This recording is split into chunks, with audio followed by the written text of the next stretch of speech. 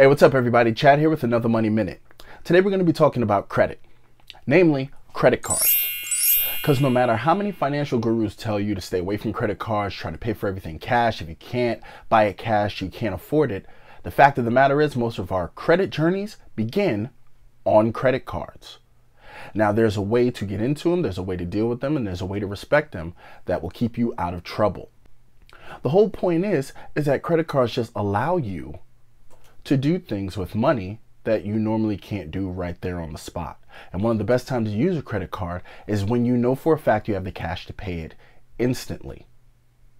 Everyone's financial journey is built on credit, even if you're independently wealthy. Credit cards are not the enemy of the poor, they're only the enemy of the irresponsible. And I know time is money, so that's been your Money Minute.